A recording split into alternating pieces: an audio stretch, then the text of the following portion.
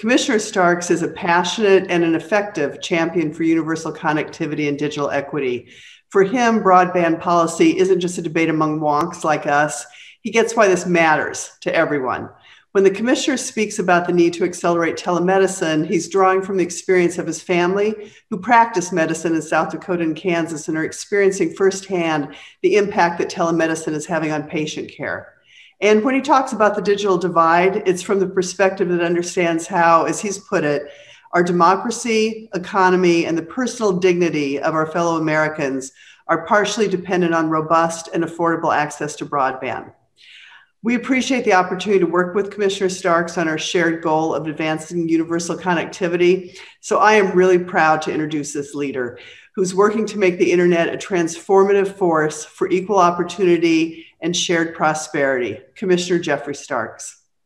Well, thank you so much for that kind and generous introduction, Rebecca. So glad and honored to be joining all of you here today. And so, of course, thank you as well to the Internet Education Foundation for inviting me to speak with you all here at what I understand is the close of the very first day of this year's State of the Net. And so we are gathering at an exciting moment at the beginning of a new administration, a new Congress. And so to those of you who have taken on new roles in these last few weeks as well, I extend my sincerest welcome. I share your passion, your excitement, your energy, and most of all, of course, your hope.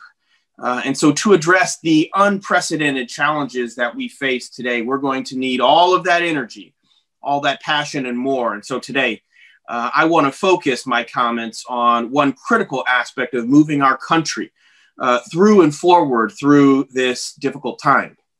And that is bringing high quality, affordable broadband into every American home.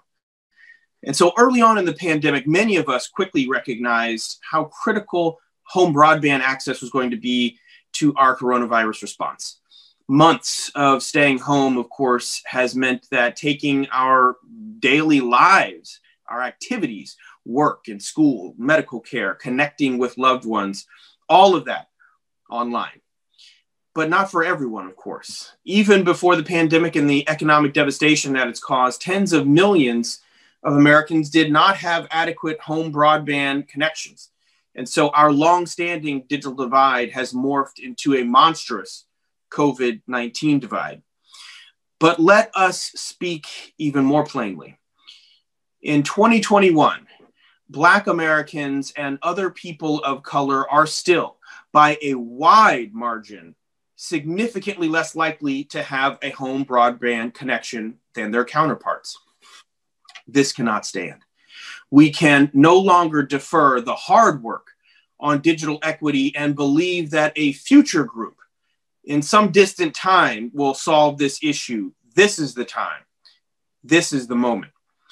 And when we focus on broadband in America, we must focus on the smoldering front that communities of color constitute in our battle against internet inequality. As we look to our shared future, an unprecedented crisis and an unparalleled opportunity, leaving households disconnected will hurt our ability to rebuild the economy and our workforce, diminish our ability to keep Americans and our healthcare system safe by advancing telemedicine, and dim the educational horizons of young learners everywhere who fall further and further behind. With widespread vaccination on the horizon, we are all beginning to see the light at the end of the tunnel. And we also know, as the president and his medical advisors have emphasized this week, that we have many difficult, challenging months ahead. And that's why my top priority for the coming weeks is getting emergency broadband access to as many Americans as possible. Late last year, Congress passed omnibus appropriations and emergency coronavirus relief legislation, ultimately rolling into nearly $7 billion for broadband internet access. That funding will cover, among several important priorities, a new $3.2 billion emergency broadband benefit for low-income families.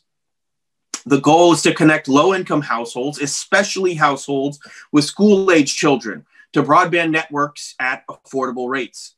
Broadband providers will be reimbursed up to $50 each month per low-income household that they serve. And if the household is on tribal land, some of the most disconnected lands, the reimbursement goes up to $75. And so the providers can also be reimbursed up to $100 for providing the household with a connected device like a computer or a tablet, if the household also contributes toward that device. And so Congress created several eligibility criteria to ensure that the program reaches those most in need, especially during this coronavirus crisis. And so the emergency broadband benefit supports people who are eligible through the FCC's existing Lifeline program, which is generally, for those of you who are unfamiliar, households that are at or below 135% of the federal poverty guidelines. Also, those who are on free or reduced price lunch programs, breakfast programs, people who have received federal Pell Grant, and those who have experienced unemployment-related loss of income and work due to COVID. And so I have great expectations for this program. And if we are successful, the emergency broadband benefit will reach more disconnected low-income people and households of color than any previous FCC effort to close the digital divide. Congress has quite reasonably, under the circumstances, given us only 60 days to set up the program. And so there are lots of details to work out. And I am focusing most immediately on two issues. First, how will we get the word out? As many of you know, I have long been exasperated about the poor job the FCC has done in recent years to get the word out about the Lifeline program. Only about 20% of people that are Lifeline eligible actually subscribe. And so for the emergency broadband benefit, we're going to have to do better. If we are going to succeed, we have to do better.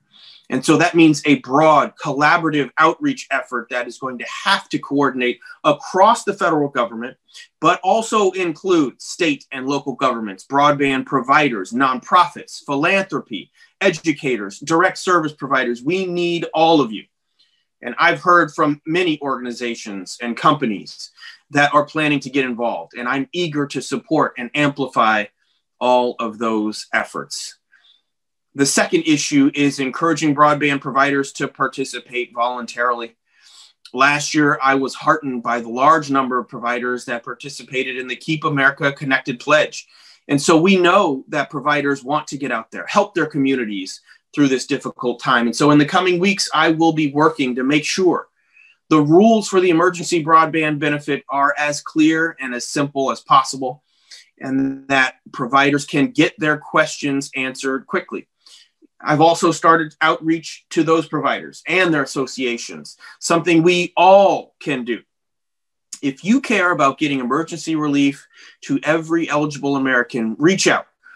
Reach out to your broadband provider, reach out to companies, reach out to folks and their constituents, and let them know that participation is important. Making the emergency broadband benefit work well will make a huge difference to many families, but I am mindful that this is a temporary solution to a long-term problem. Internet inequality holds millions of Americans back from their full potential, and that happened long before COVID-19. In recent years, the FCC has focused almost exclusively on rural access and deployment. And now I'm from Kansas, and that's an important part of addressing internet inequality.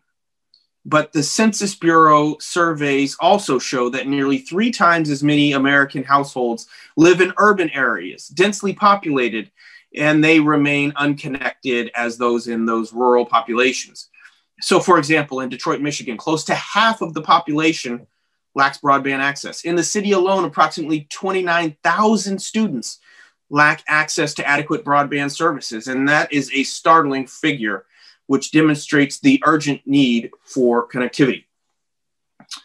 But don't get me wrong, many communities are working tirelessly to close the digital divide, and they should know that help is on the way. Before the pandemic, I visited Montgomery and Selma, Alabama.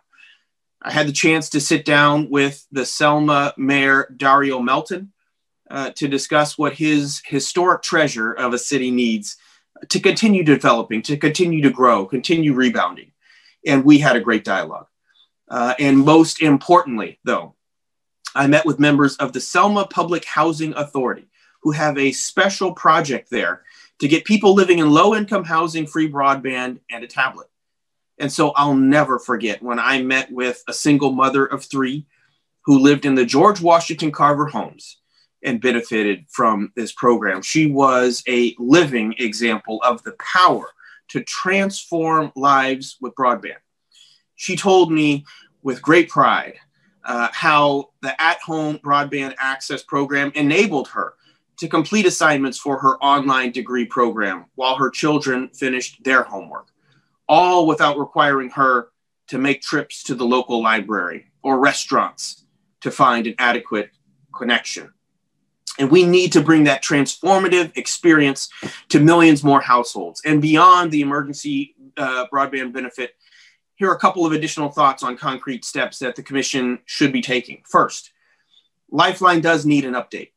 And as I noted earlier, only about 20% of eligible households take advantage of the benefit. And so I've proposed that the Commission enter memoranda of understandings, MOUs, with other federal agencies that administer programs with similar eligibility criteria. Ideally, if someone is enrolled in a qualifying program like SNAP, the Supplemental Nutrition Assistance Program, they should learn about Lifeline.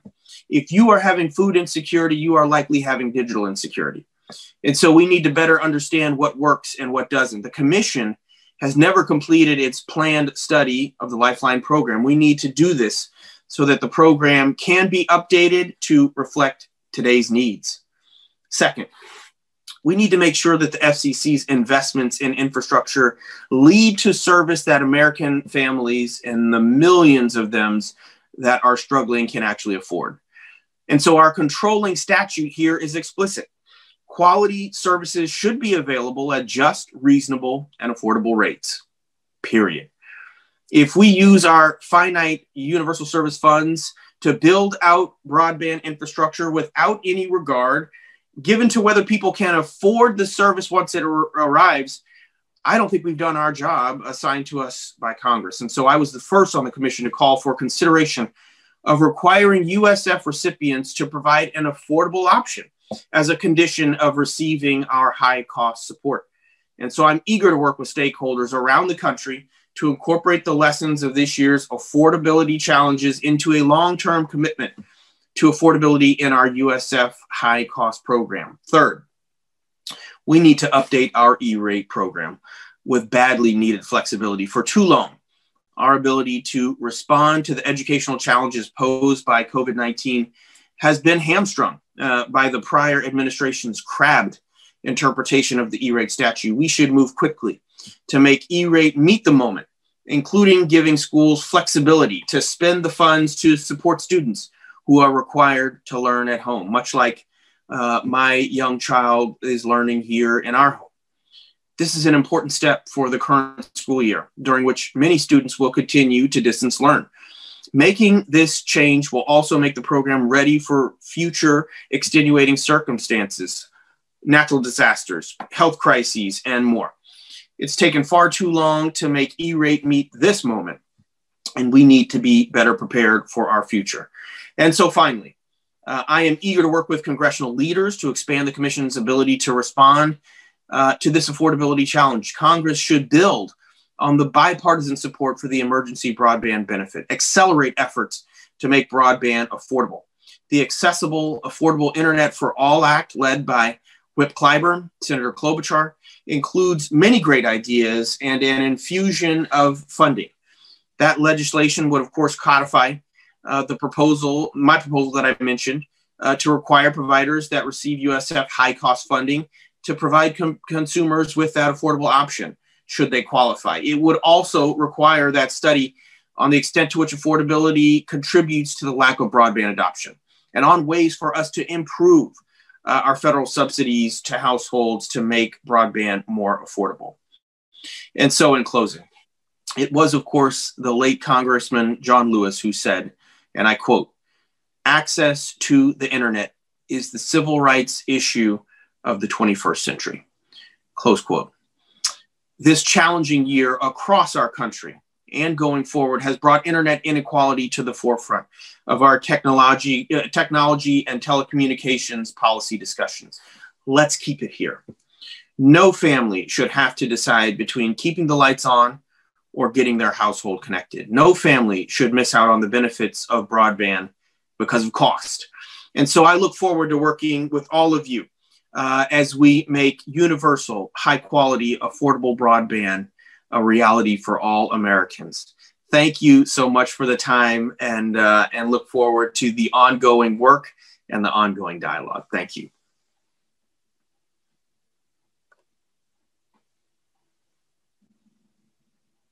Rebecca, I'm going to kick it back to you. Tell me where we go from here.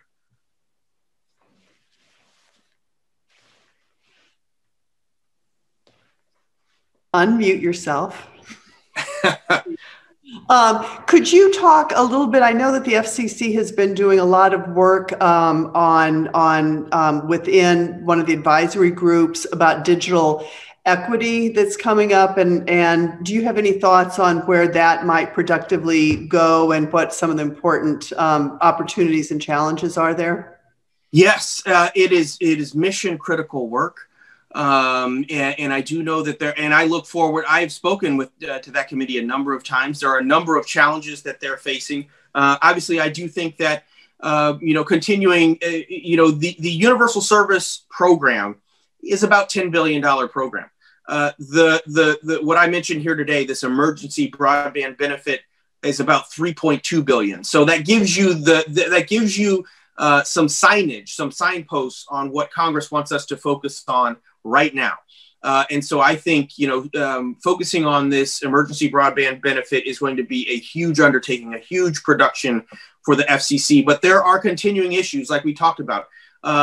Digital equity is reverberating throughout the needs of everyday Americans. And so focusing on Lifeline, focusing on how we're going to make our young learners and the E-rate program, all of these are digital equity issues that I think we have got to make sure we are leading the way, because 2020 hit all of us in a lot of ways kind of in the mouth.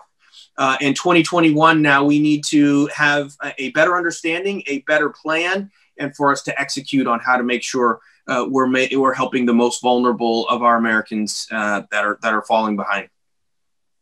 And I know that one area that you are particularly committed to, and we've talked about in the past, is future of work and lifeline learning and the importance of broadband to making sure that we have a range of educational opportunities as well as training opportunities for a range of job prospects out there. And just wanted to know if you could maybe comment on your thoughts and hopes on that as well. Yes, thank you, Rebecca. And you and I have shared our thinking and our focus on this issue because it is also critically important. When you and I started talking about this, years ago, a lot of us were seeing reports that were talking about automation is on the way. And what is that going to mean for the workforce? And so it's an issue that I started to think about conceptually about how are we going to retrain? How are we going to upskill our workforce as work starts to change? But then we know the pandemic, of course, has changed everything. And so we have millions of Americans who have been displaced from their jobs. Unemployment obviously has soared. The numbers are truly devastating. And so we are now thrust in, how are we going to also make that pivot, but also retrain, reskill, upskill. And this dovetails, of course, with connectivity issues and digital equity. As so much of this is intersectional, because how are we going to retrain folks? The odds that we're going to pack people into a room to have them learn new skills is not likely, certainly not for the next foreseeable future while we deal with the pandemic. We're going to need folks to be able to remotely learn. And so that means making sure that folks can get retrained, get reskilled, get education remotely and safely. And so the future of work has changed because so many folks find themselves out of work And so we're going to need to think about how are we going to get them into those future jobs. But then it's also, like I said, very much reified with some of the issues that we're talking about here with making sure that connectivity is more ubiquitous so that folks for equity and for opportunity aren't left further behind. So, Commissioner, I know I'm sure I speak for everybody who is tuned into this closing session that we stand ready to partner with you and partner with your colleagues to bring that as close to the truth and the real life as we possibly can. And Godspeed to you all. Tim, I'll turn it over back to you unless Commissioner, you have something that you wanted to close with. No, as always, everyone, please be safe, be well, and do look forward to the continuing partnership. These issues are so big and so complex that it's going to take all of us to make sure that we really can get help where it's needed. So look forward to working with you and with all.